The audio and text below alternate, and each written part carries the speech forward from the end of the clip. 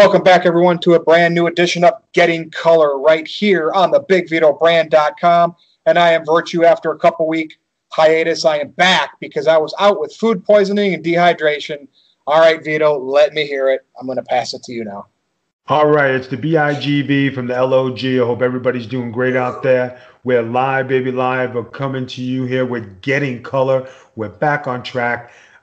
Virtue, I know that you say you had food poisoning and you put those pictures on like Aaron Riff does with his little kitty cat, the waterfalls, and his girlfriend.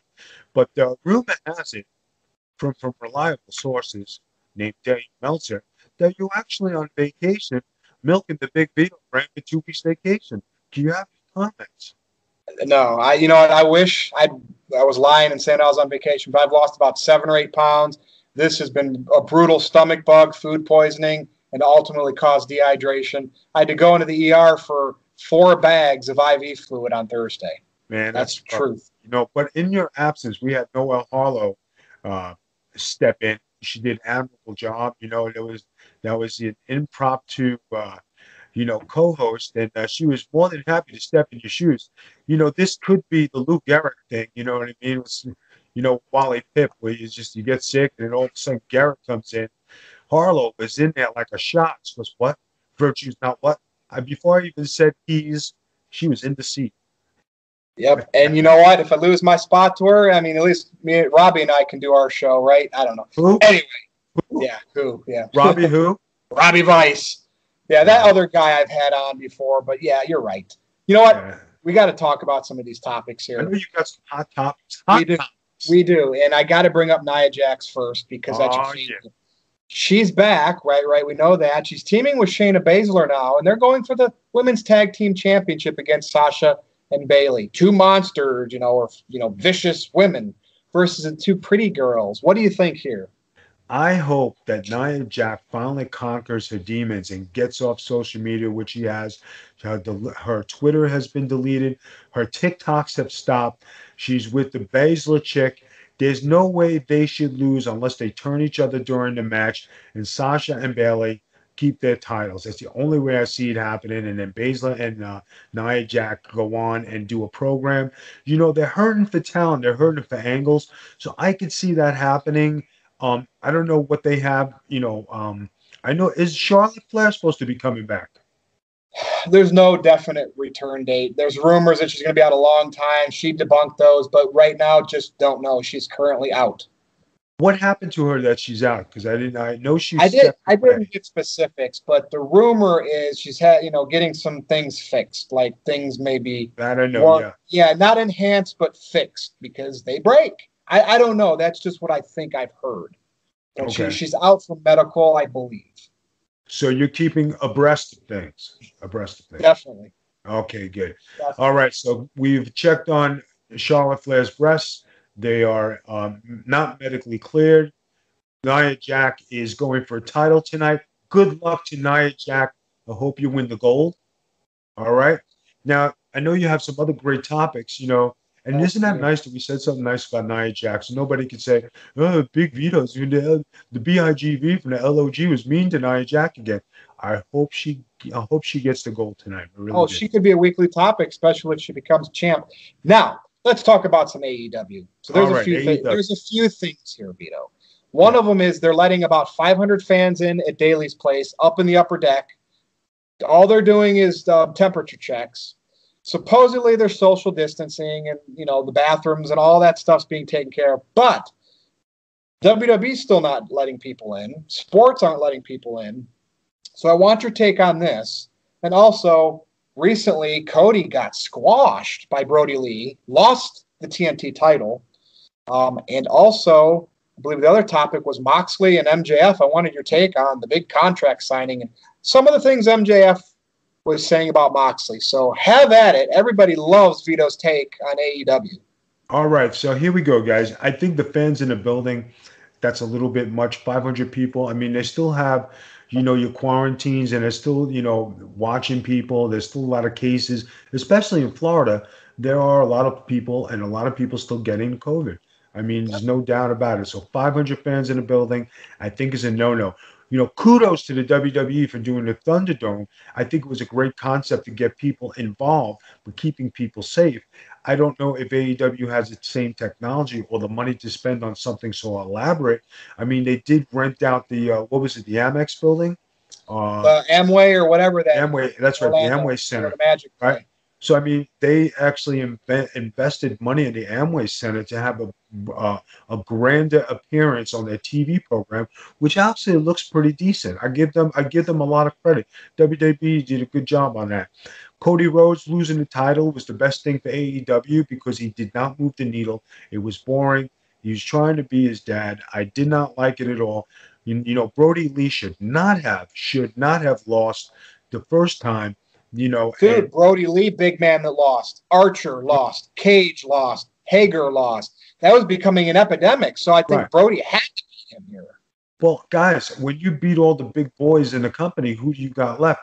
Then he got tired. The reason they had that open challenge so they could bring guys in from the outside who don't work for the company to build up his record. But did it really do anything? And the matches looked very amateurish. They looked very indie. It's not what you want. You're supposed to be a champion. You're supposed to be head and shoulders above everybody else. Guys, I think that they dropped the ball on this whole thing. And if you notice, Cody Rhodes, I mean, Jericho opened the company up with the championship, gave it up. Okay, the Young Bucks didn't have the title. Kenny Omega didn't have the title, right? Cody Rhodes had to have a title. I don't know. And it's interesting because that was after he lost to MJF and could no longer compete for the AEW World title. Oh, let's make this TNT title for you, Cody. Very fabricated. Exactly. Congratulations to Brody Lee. I hope you have a long title reign and do the things that you couldn't do in the WWE. Yep. All right, so we get into the Moxley thing. You just mentioned Moxley, right? And MJF. I think that it is bad when the challenger, discredits the champion. He's the world champion because of something he did, because of the run he's on, because of the hot streak, because of the hard work, the dedication he put into his craft. That's what the champion does.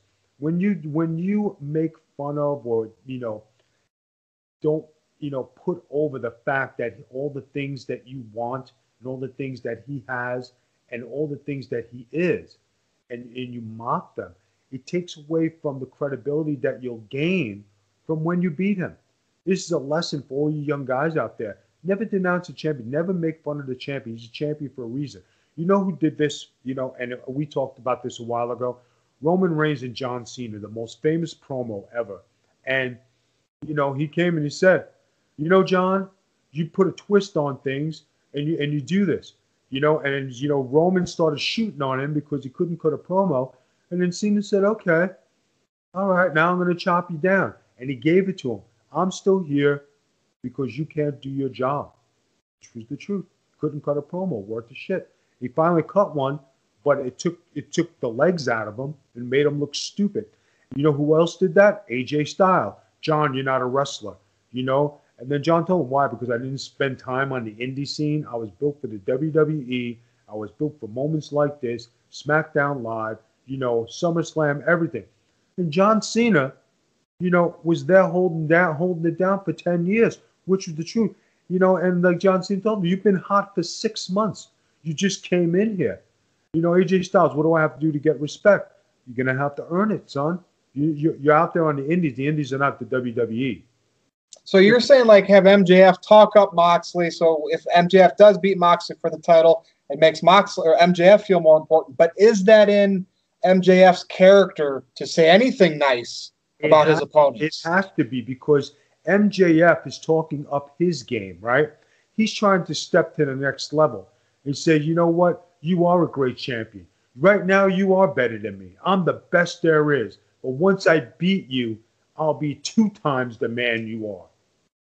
That sounds pretty intimidating. That's a good point. Well, speaking about AEW, we'll see how it goes, but they still got Jericho over there. Yeah. What's your latest on Y2J? Now, Y2J, he's the guy who doesn't need the title, and he's in a great program with Orange Cassidy. You like it with Orange Cassidy? You think it's working? Orange Cassidy just seems like such a stooge indie guy to me. He does seem like a stooge indie guy, but is it interesting when they do their debates and they do their stuff? That was good. Yeah. It's interesting. It's different. When Jericho's out there playing, he knows how to play the crowd. He knows how to play to the role. He's doing it good. He's putting the kid over. And that's what you need more of today. If you notice, Jericho gave up the title to Moxley because he said, I don't need the title. We started the company. Moxley's the man. And here we are. Okay? And how long has Moxley had the title? A year? Has it been a year? Not that long, but he's had it for quite a while. Like probably 6 months or longer for sure. Right. 6 months. In 6 months, you've had 6 months of good champion. All right? Have all the matches been stellar? Maybe not. Have all the matches been decent and good? Yeah. Definitely. All right? And people are turning on the TV to watch Moxley, so they are gaining fans. You know what I'm saying?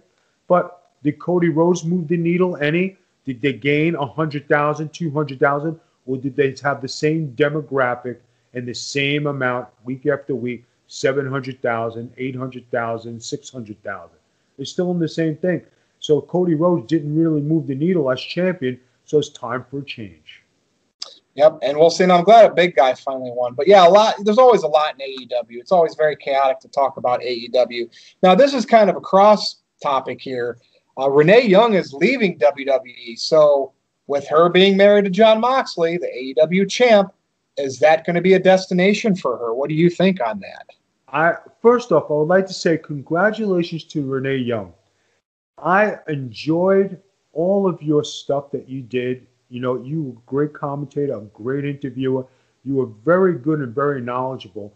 And, for a person like you to come along and elevate women in the industry and talk with the knowledge and confidence and handle yourself, congratulations to you because you did a great job. I definitely enjoyed everything you did. Her leaving and not putting up with some of the stuff that goes on in the WWE, that's a choice. She had a very cushy job. She had a very good position. I'm sure the WWE did not want to lose her, okay, on a personal. And this has nothing to do with her going anywhere, but as a valued member of the company. Now, did she have some rough trials and tribulations? Did she have some things that she wasn't happy about? Absolutely. So it's your choice. If she chooses to go to AEW, I wish you the best of luck. Congratulations on your new job. I hope you and your husband have a good life and have a good run in AEW. Guys, it's about moving around in the business, and that lady has a great future in an industry. She could be on ESPN. She's that good. Yeah, and I'm not sure if she's done anything in sports. I know WWE's had people that have, but yeah, there you go. And I think she'll end up in AEW. Now we always have to have like some more somber news that we talk about when it hits and stuff. I wasn't too familiar with him, but I know, his son Scott and Road Dogg, but Bullet Bob Armstrong passed away recently. And I didn't know if you, met him, worked with him, anything, like any thoughts on Road Dogg and Scott Armstrong's father passing away? I have to say that I work with all the brothers, and it was a very sad thing. There's a man who's been in the business. He's a legend in the business. We want to extend our condolences. He was wrestling. He was like the last of the Mohicans, as you call it. You know what I mean? Yeah. So it's a good way to say it. And he taught his boys well. His boys know the business. And his boys, they all did a good job. Congratulations to that family on upholding a tradition. Where everybody participated in wrestling. But that man right there was.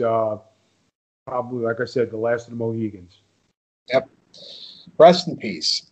Now, you briefly touched on this earlier, Vito. The WWE Thunderdome concept. So they're not letting fans in, but they are virtually. Now, we've seen the structure. They've used it on SmackDown, SummerSlam, Raw. We've seen all the monitors. But during these monitors, some bad things have been put on by fans. And you would think if WWE is going to allow this digital world, virtual world of fans, they'd have some type of stopgap. But, we've seen pictures of Benoit. And I'm not talking about the Mickey Mouse pictures, the Super Mario, the Yoshi, that kind of stuff. But beheadings, KKK stuff. Like, how is this stuff getting through? Or is this just learning as they're going because they're just trying to do something great and they don't have all the bugs worked out yet? Like, what is your take on the inappropriate images that have shown up via the Thunderdome? The concept is awesome. Congratulations to WWE for coming up with something where fans can participate. I'm going to say this, and this is heartfelt because I just went through something today, and I got to tell you guys, wrestling fans suck. In some ways, they really do suck. And you know what? We always talk. We talk the truth here at Getting Color, right? If it's good, it's good. If it's bad, it's bad. We're not shooting for jobs. We're not shooting for anything. We're journalists, and we're talking. We're talking from what we see. David from being, on the journalist side more, a little bit on the indie scene, me being a professional wrestler, and then coming on the journalism side, seeing both sides of the fence. Guys, when a company tries to involve you and do great things to make it happy, and you have people out there who want to put these disgusting, terrible, horrible things on TV, it takes away from what everybody's trying to do here. Is the WWE always right? Are they the best company? No. But when they do something right, you got to give them credit. They did something right here. They did something good, right? The Benoit picture, not funny. KKK stuff, not funny. What's next? You're going to see child pornography on there. You're going to see some disgusting naked photos. This is supposed to be a fan-friendly WWE universe. Everybody's supposed to be involved and care about each other. This is the wrestling business, guys. We're all trying to make it here. This is stupidity, all right? And now you say that, how did this get passed? Do they have moderators like they do in No DQ? Do they have people scanning and watching for these things? Watching every cube? I don't know. This is what David said. They're working the bugs out. I hope they do get the bugs out of it because it takes away from all the good that you can possibly have. You know what? If you're sitting at home and you're being a fan and you have your children sitting there and there's some disgusting thing on there, how are you supposed, or you want your kids to have their face on TV, but then you're going to have a guy have the know-how and scientific thing to put something bad behind him? Come on, guys. You're better than this. You're better than this. The world is tough enough. Don't make it tougher. You know what? Wrestling might not be what it was 20 years ago or 30 years ago, but at least they're trying here. Give everybody a break with the nonsense and stop because it's disgusting. You know what they should do, David? What's that? Okay. I'm not savvy in technology, but is there a way to track people who actually go on there? Like, do they get their what's the computer thing called? Oh, the IP address. Yeah, IP address. If they got the people's IP address and you put something up that is something that's bad, you should be arrested. Yeah. No doubt about it. They can see everybody maybe, though, that logged in that had good behavior and good interaction, and maybe just keep allowing the same people back with the better track record. So then the trolls are weeded out. I mean, I'm sure they're going to figure that out. David, it doesn't cost, if you're going to register to be on, right? So the first, how many people do they have on there, David? Do you know that? No, I don't even have an exact amount. I don't know exactly how many they have. Yeah, WWE, here's something to really, crunch in, right? If you have a registration to be on, and it's the first 5,000 people that are on that get registered, you have an IP address, you have a home address. Say you get a free T-shirt, something for nothing, right? Everybody participates. You gain fans. So now that you have all these registered fans, are you sure to increase your fan base because you're registered now? Absolutely. Are you giving them something for nothing? What does it cost you to send these people a T-shirt, right? So now they're going to tune in every week because they're going to get the T-shirt. You'll be flooded with requests, flooded with people, maybe even crack 2 million people, David, are the numbers still down? They're still under 2 million? No, they're finally, like, Raw is back up real close to 2 million, and with Roman back, who we'll talk about in a couple topics from now, they're pushing 2.2. So it looks like it's slowly drifting up again. Very good. I'm happy to hear that from the WWE, that the ratings are coming up a little bit. You know, it's kind of depressing to see the, 1.5s. But if this is a trend to where it's going to be better for the business and everybody can make some money, hey, it's great. Go ahead to the Roman thing, because I got a few points I would like to make on this. Well, this is for our main event. And so, yeah, Roman Reigns came back at the end of SummerSlam. So the Fiend Bray Wyatt beat Strowman for the Universal title. And afterwards, Roman came out, speared the Fiend, speared Strowman, and he is back. And tonight, right now, and by the time this is out, he might even be the Universal Champion. Roman is back in the title picture just like that. I know we've talked about this, Vito. You thought he was done with the company. I said, nope, he's Vince's boy. He'll be back. Now they got him aligned with, it looks like, Paul Heyman. What is your take on all of this? All right, guys, I got two ways we can go with this. One, if Brock is done with the company and Paul Heyman is sitting there, he's going to be the advocate for Roman Reigns and be the mouthpiece. We just spoke about this, cutting promos. Roman doesn't have to talk no more. Okay? That'd be a good concept. The second thing is, the Fiend just won the title. People have been bitching and moaning that they're never giving this guy a chance. My take on this, it's happening tonight, so tomorrow we'll know the results. Yep. My take on this is that it's a setup where the Fiend and Strowman are going to continue their feud, or Strowman is going to join the Fiend. Okay? Brock Lesnar is going to crash the party, attack Roman Reigns because they didn't like each other. They do have history together. Paul Heyman fished him in, got him to sign on the dotted line, and Roman will be an even bigger babyface than what he was before. And I wrote an article a month ago about WWE needing Reigns and Lesnar both back. And look, we have one of them's back, and the other one with Heyman in the picture now. Boom. WWE knows what's best for business. So, I mean, this is interesting. I mean, I'm sure we will definitely talk about what ended up happening on next week's show. So the big dog is back, but I know, Vito, you were thinking maybe he was done with WWE and Vince was pissed that he went home. Here he is back. And hey, this could be a rib, Roman, to Roman. Hey, you're going to come back and align yourself with Heyman, and then we're going to squash you with Brock as punishment for leaving. I don't know, Roman, how much stroke he has. What could be the flip side of this? I gave you two scenarios. Well, how about the third scenario? What's that? Say Roman and Paul Heyman do win the title tonight. Let's just say that Brock Lesnar right in the back comes out and he spears Roman Reigns. Then he spears Heyman. And he's a baby face? And he's a baby face. There you go. I like it. I've wanted Roman heel for a long time. I like it, Vito. Yeah, this will be the biggest heel turn or babyface turn since Hogan turned heel. This is even bigger than Big Vito LaGrasso turning on Vince Russo. That's how big this can be. So, obviously that was my main event, but we skipped the topic, and I want to come back to this because I just wrote an article on NoDQ.com, Life in WWE after Vince McMahon. I don't think it's ever going to happen unless he gets chronically ill or dies. But if and when it does happen, what's the deal? Like, I don't want to spoil my article. I want everybody to go over to NoDQ.com and read my thoughts. But I'll tell you, I mentioned people like Shane, Stephanie, Triple H, Walt Disney Company. I won't tell you any details, but Vito can give you his opinion right here on Getting Color. What might life be like in WWE after Vince McMahon?